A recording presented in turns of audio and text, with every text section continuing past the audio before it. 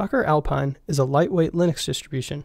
One reason that it's so lightweight is that it comes with minimal utilities pre-installed. This also makes Alpine more secure as it lowers the attack surface. We can check the size of an Alpine image by spinning up a container. So here, I'm just going to use Alpine version 3.14, create a container from it. And now if I use Docker PS and size, here's our Alpine container right here. And we can see it's only 6 bytes, but virtual, it's only 5.35 megabytes. And due to Alpine's security and lightweight nature, it's often used as a base image in Docker builds. And even though Alpine comes with a minimal set of utilities, we can install packages with APK. So APK, which is Alpine's package management tool. So here, we could just install a MySQL client. Now if we run MySQL, we've got it installed. So Alpine has access to a pretty complete online repository full of tools.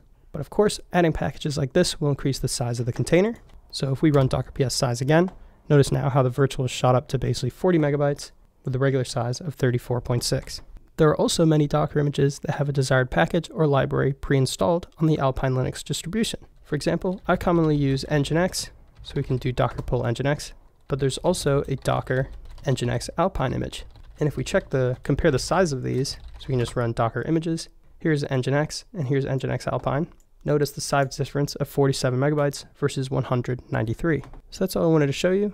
If you want to have smaller Docker images, smaller artifacts, I'd consider using Alpine, especially in production. If you like content like this, check out my courses, link in the description.